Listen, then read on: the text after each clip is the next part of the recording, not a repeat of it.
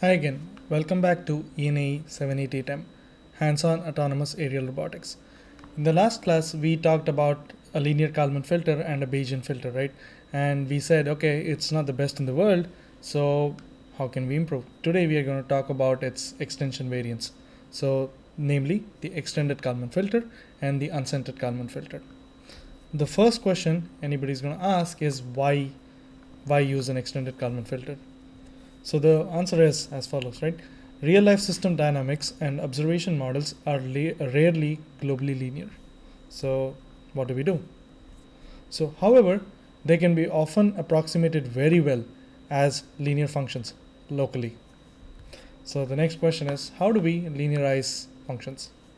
This is from our calculus class, right? We use Taylor expansion and we use Jacobians. So the filter, using these things, and you attach all these things to a Kalman filter, it's called an extended Kalman filter because it's literally an extension of the Kalman filter equations with these little tricks from calculus thrown in, right? And it's abbreviated as EKF. So what are the EKF assumptions? They're very similar to the Kalman filter assumptions. So let's go through them one by one quickly. So the prior, again, is a Gaussian distribution. The continuous time process model F is a nonlinear function with additive white Gaussian noise. The continuous time process model is given by an ordinary differential equation. So notice here the main difference is that the function is nonlinear and it's given by an ODE instead of a linear function. Everything else remains the same as the Kalman filter. We use the same Gaussian distribution as the prior. We use the additive white Gaussian noise as before. And the observation model, again, H, is nonlinear with additive white Gaussian noise. So this is the difference from the linear Kalman filter, wherein this was linear as well, but the Gaussian noise remains the same, right? So let's move on. So the first thing we want to see is the prediction, or the for the prediction is the linearization step.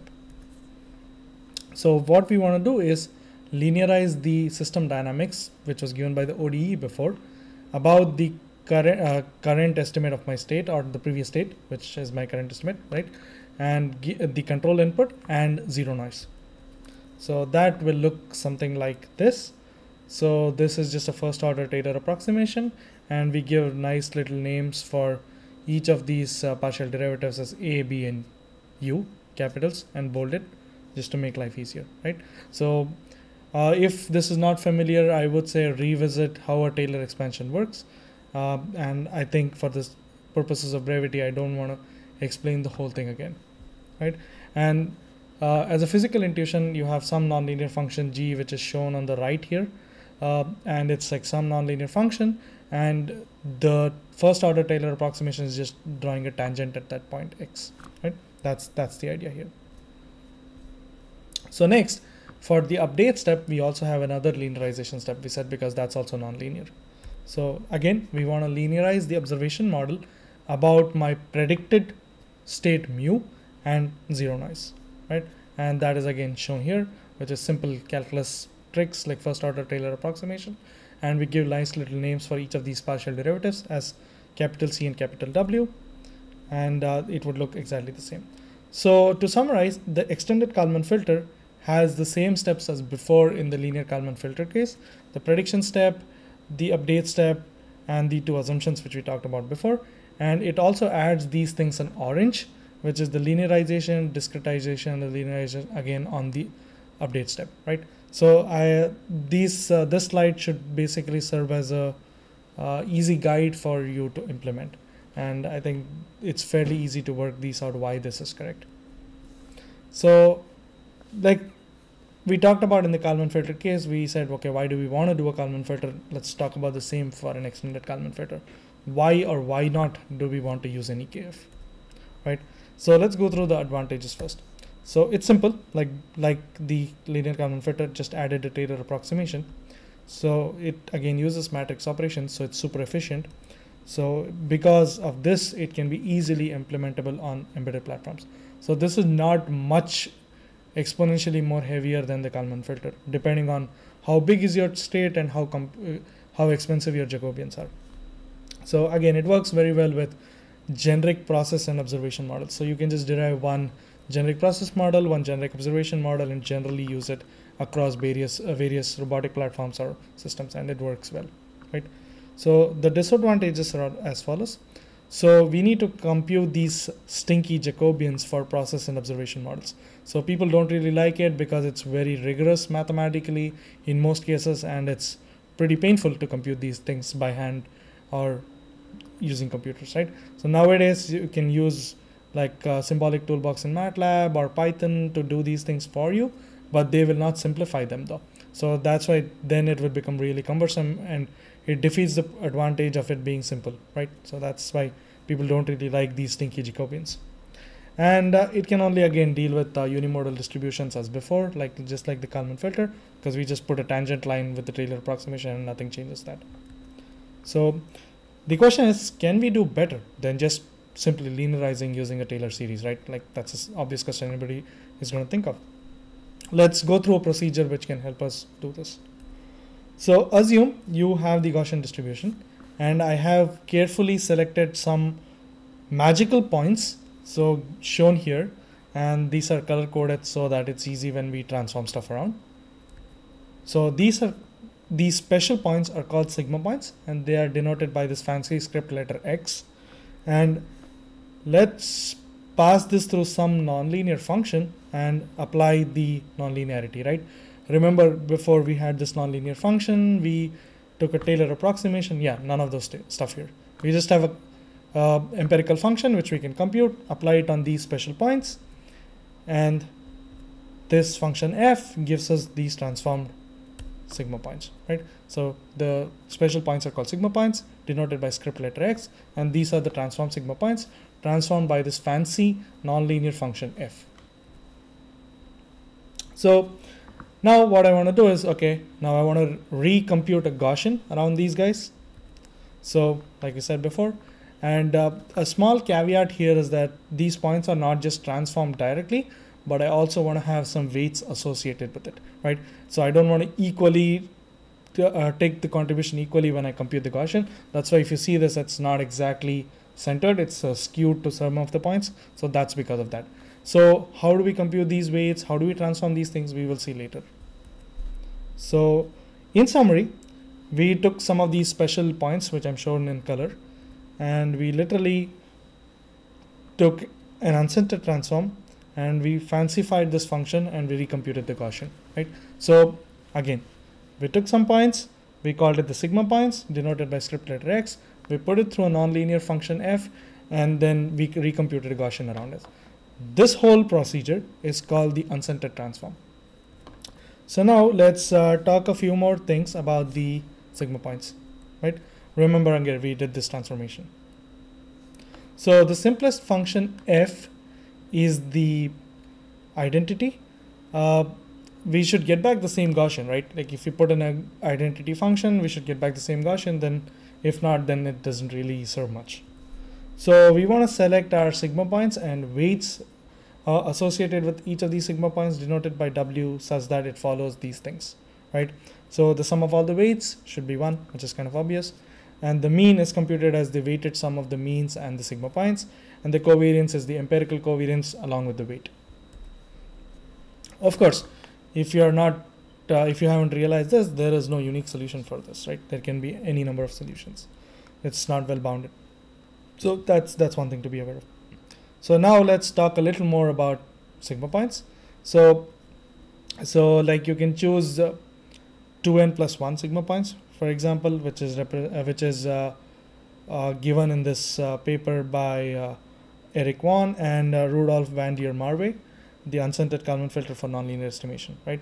So the first sigma point is the mean, because mean is nice to have, and then you have 2n sigma points, where the first n are distributed on the positive side of the mean with this square root of the square root of this covariance matrix, and the other half is on the opposite side, the negative side of it, right?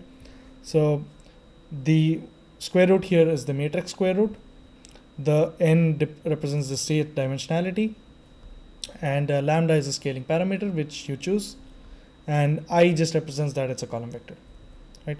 So the matrix square root, any matrix A can be defined as S into S, then S is denoted or defined as the square root of A. This thing can be computed using diagonalization, but it's generally unstable and prone to a lot of numerical errors. So instead, we formulate the matrix square root as follows. We say A is some matrix S into S transpose. Then S is again called the square root, right? It's called the Cholesky matrix square root instead of the normal square root, right?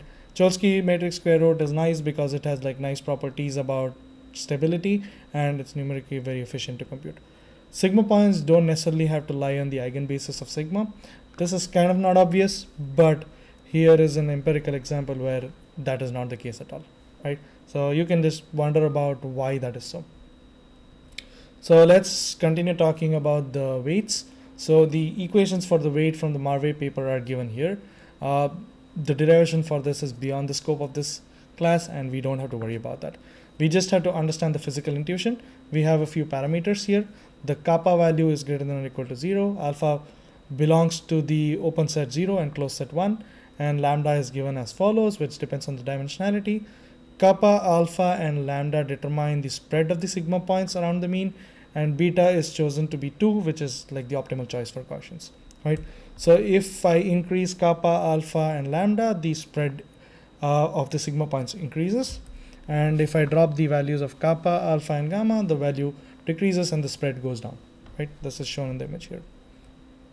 So to summarize, the unscented Kalman filter has 2 steps, prediction and update, as before, just like the linear Kalman filter or the extended Kalman filter. So in the prediction step, what we do is we take the sigma points from the previous step and we basically apply it through a nonlinear function f. Then we take the weighted mean, that gives us the predicted mean, and we take the covariance as shown before, and then the covariance is computed from these values, right? For the update step, we take the nonlinear function g, we apply it again on the sigma points, and then we compute these things which are called the cross covariance matrix, which is denoted as sigma bar t comma xz, and that's like the weighted combination between the sigma points and the predicted mean, the subtraction of sigma points and the predicted mean, and the update step and the predicted stuff, right? And so that will finally, then we apply the Kalman gain to it, and then we obtain the final prediction mu and sigma.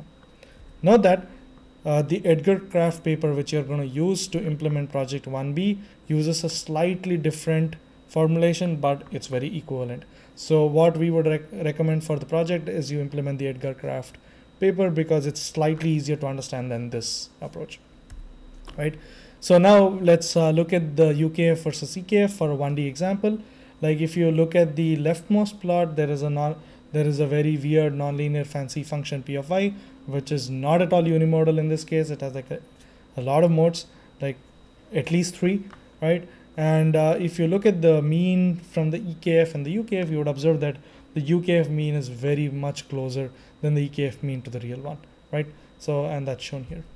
So if we take the covariance down and make the distribution more or less unimodal, so the EKF and UKF mean almost converge with respect to each other, which is kind of what we expected because that's the assumption of an EKF.